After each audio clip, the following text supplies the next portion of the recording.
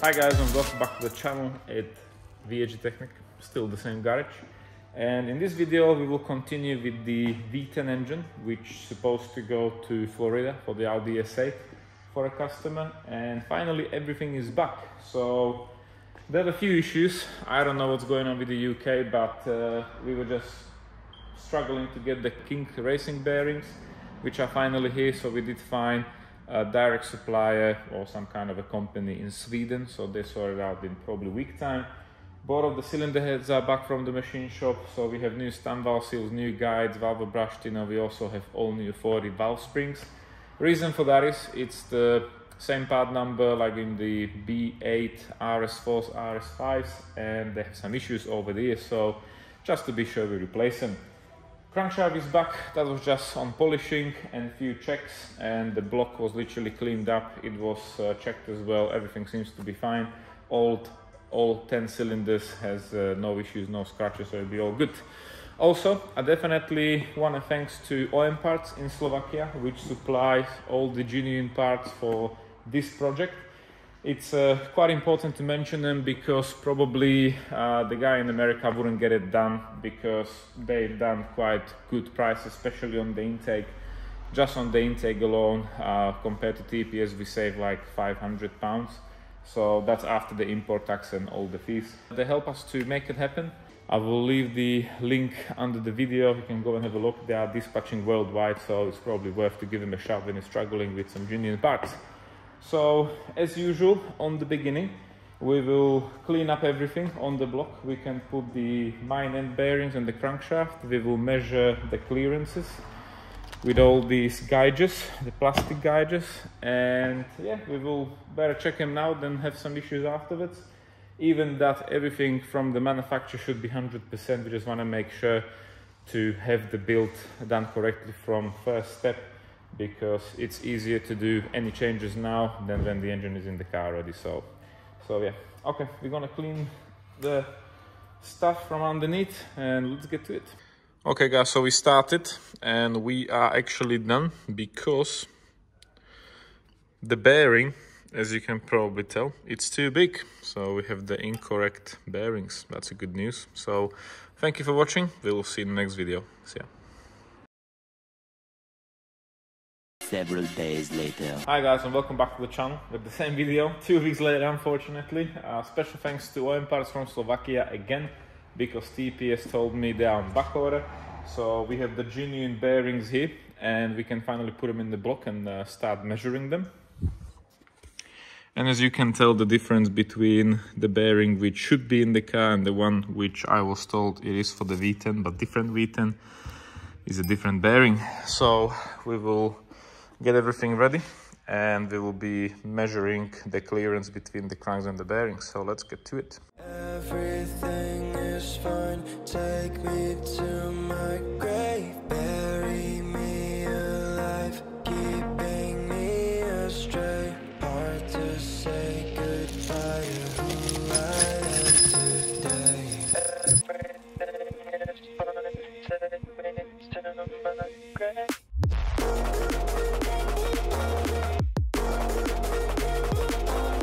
We tied everything to the 2nd Newton meter spec, and as you can tell, there's a G stamp, another G stamp, G, G, and G, and G. There's not a G spot of the engine, don't worry. That's just telling you what color of the shell we should use. So in that case, it was all yellow. So we put all yellow marking bearings on there.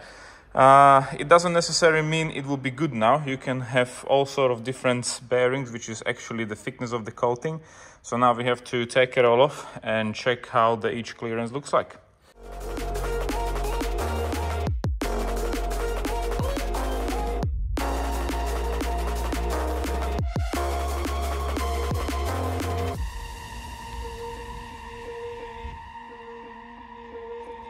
I'm quite happy with it. Of course, it's not like exactly the same, but if we are comparing these genuine bearings compared to the King Racing bearings, the King Racing bearings have like more clearance, so it's floating more on the oil.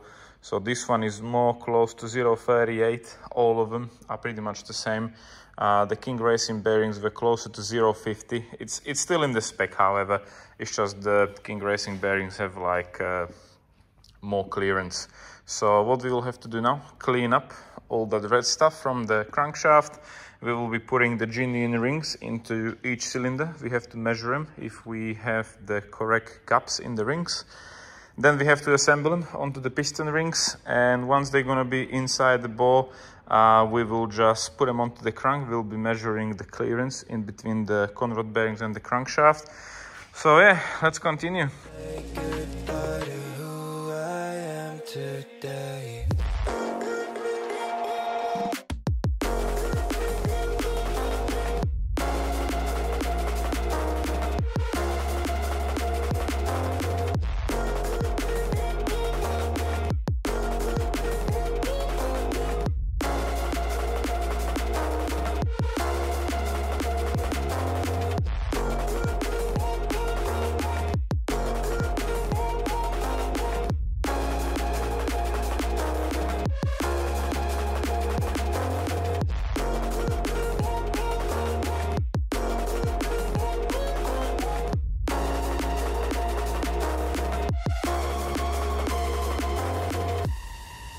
Okay guys, so we are done with the measuring. Well, 10 cylinder, more time, but literally they are all in spec as it should be. We don't have to adjust anything, which is fine. Also very important calculation, if you're going to take all these numbers together, you will get to a number 3.65. If you're going to divide it by 10, because we got 10 cylinders, it will come average of 0.36, which is absolutely irrelevant. So nobody cares, but yeah, I'm happy with it. We mark all the pistons, which one was measured in which bore, and all the piston rings are on there already. So we can continue putting the pistons into the block of the engine. Then we will put the crankshaft in there without the bottom plate so far, and we will be measuring the clearance between the conrods and the crankshaft. So let's get to it.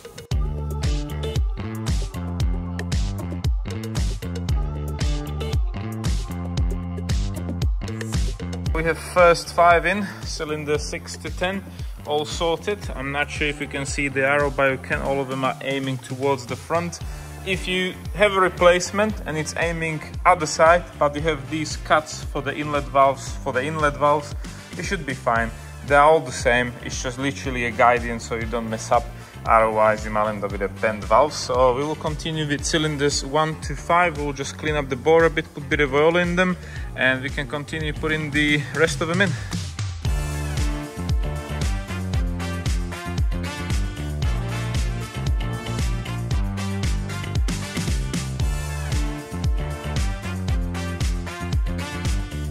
Progress, all the pistons with rods are inside. I'm just gonna mark now which one is which. These are the ones which are actually like broke off, so they will only fit to the other piece. You can't mix them up. And yeah, we have to clean up the surface for the conrods where the bearing will sit, so they are nice and clean with no oil or grease. And then we're just gonna put the crankshaft in with assembly loop in the bearings, and we'll be measuring the clearance in between the rods and the crankshaft.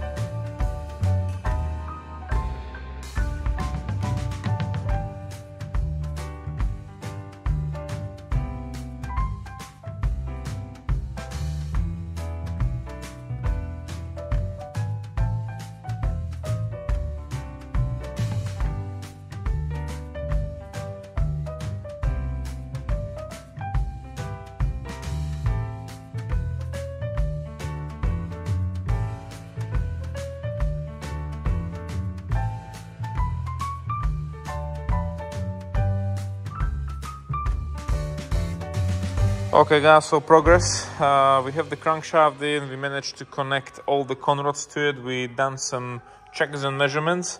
All of them were like 0.50, 0.38. The only one which is a bit tighter is number 1 actually, but it's still in the spec, so I don't want to do anything with it. The main thing is we did check it, it's not too tight, so it shouldn't be a problem.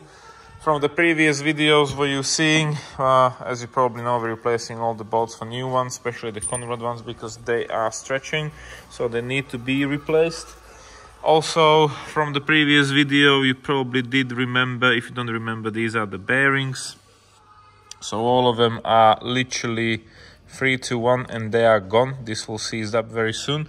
And this is answer to everyone who's asking me what do we think about cars and this and that. And every used car is very individual, first of all. Second of all, I can't tell until we strip it down, like we did strip down the V10, like we did strip down many other cars. And unfortunately, all of the cars in the UK will have too many owners. They're more like a project car than anything else. Main thing, I can't forget to put these truss bearings in. We have new ones, as always. And also we have to degrease the whole block. 1, 2, 3, 4 gaskets needs to be put in there, and once we will be in place we have to tight the conrod bolts to 90 Newton meters. So we will be checking if the crankshaft is spinning after every session we will do. And yeah, let's get to it.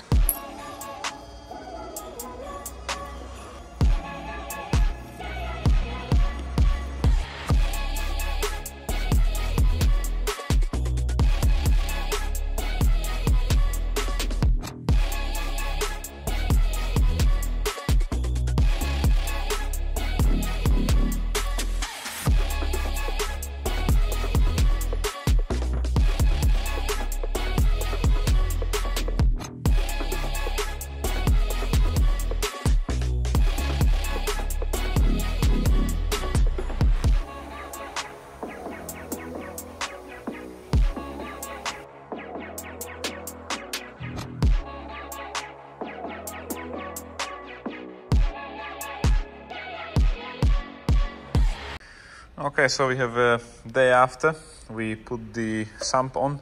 We also did replace, as you've seen, the thermostat, which was placed in the oil pump, the one-way valve, which is helping the oil to stop when you're going to shut the car off. And all the gaskets, you can tell that the gaskets are like freaking old and they're just cracking. Not the rubber anymore. We also did put the pin for the crankshaft, so it's in timing position. Now the plan is we will turn the engine, put it on the table. We will have to continue from the back to assemble the timing chains and everything. Once all the gear setups and everything will be in there, we will continue with the cylinder heads.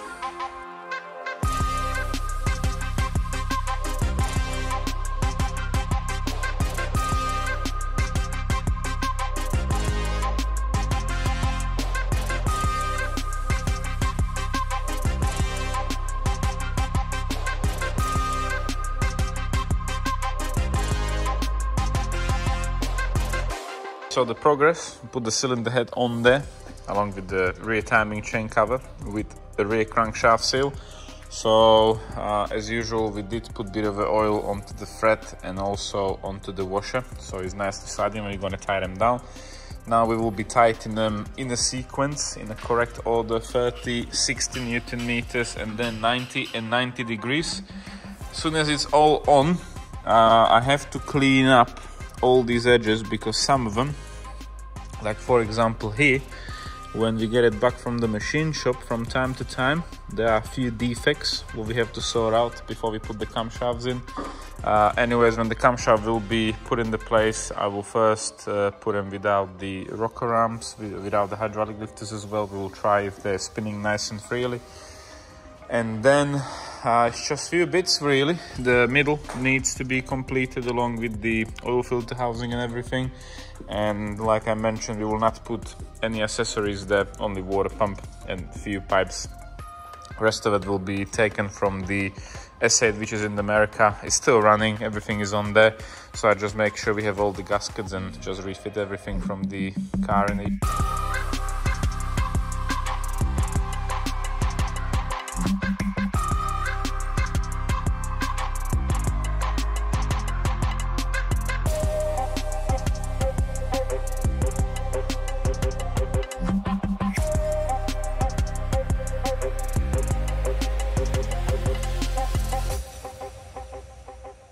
Okay guys, so we will continue.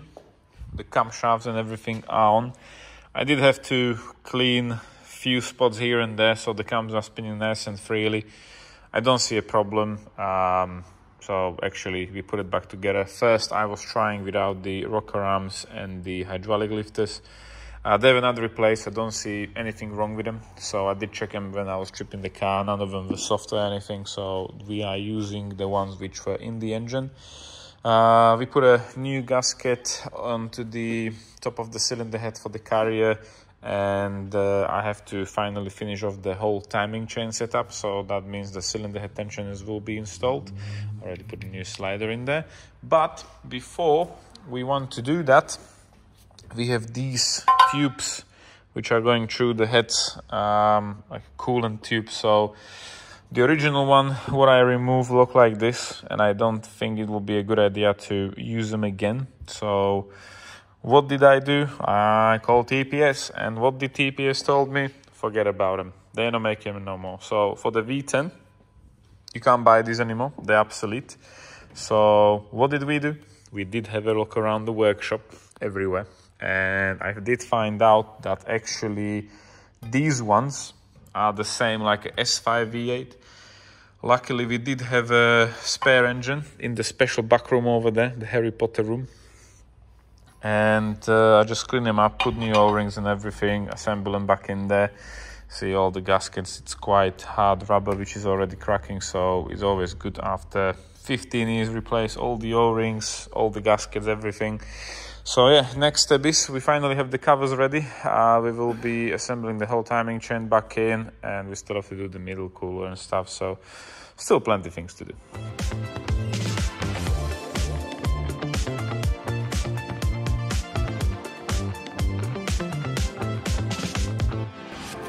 Okay guys, so I've done the timing, turned the engine, and as you can tell, this is not good. So how I was cleaning the camshaft adjuster, unfortunately one of them didn't lock up. So while I was turning it, the camshaft adjuster was turning until locked up, then the camshaft went with it, and the result is we are basically a full camshaft adjuster angle out. So I already did put the crankshaft pin back in place. The other side is fine, but we have to redo bank 1, which is cylinders 1 to 5.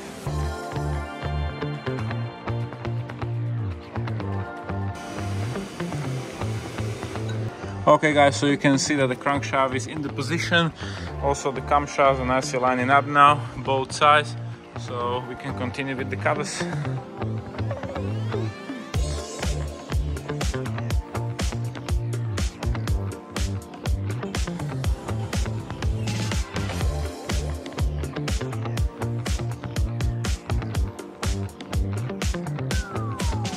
And here we are, the day after.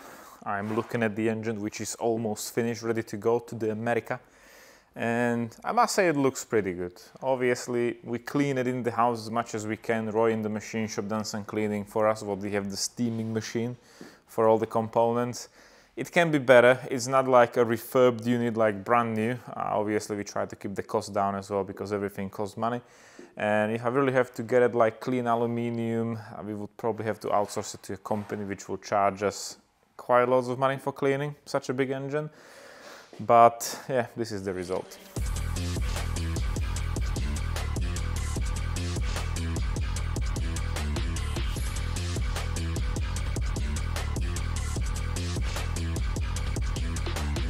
So I'm not complaining at all, obviously, it looks clean. If you're really picky, you can tell like, it doesn't look like brand new yet, but that wasn't the purpose. The purpose was to make it mechanically sound, which I think it will be. The whole job was mostly done like on the weekends and nights and stuff, so as I mentioned, I'm not charging the guy no labor, so it's just material. We have the special sheet, how much material he spent on such a V10 engine. And yeah, the only problematic thing was what went wrong was the camshaft adjuster, which wasn't locking in place. So we sort out the timing again. She's up to something. But we have all the spare parts ready to go with the engine. And you can probably tell there's loads of things missing from it. The reason for that is we try to save weight for the shipping. We try to be under a certain weight because over those kilograms the shipping is absolutely mental stupid money. So at this particular moment, cheapest one is FedEx, like a pallet, and it's £900 to America, 4 to 6 days, which is not bad. It's still a big piece of engineering. It's quite heavy how it sits, and yeah, it's just few things was missing from it, but that will be all done on site because, like I said, Philip, the S8 owner, have a fully running engine. So everything what we can use, like alternator, air conditioning pump, all the piping and rails and stuff what don't need to be sent out will be taken it from the vehicle. And yeah, it was pretty much fun. So let's have a look at the list, how much such an engine cost and what we actually bought for it. So I have the specialist. I'm really hoping Philip ain't gonna be pissed off. I'm telling the prices out loud, but unless it will give you a bit of idea if you want to buy a car which, unless on the UK market, don't have as much as value. Probably in the rest of the world they're more expensive to buy. S6, S8 with the V10 engine.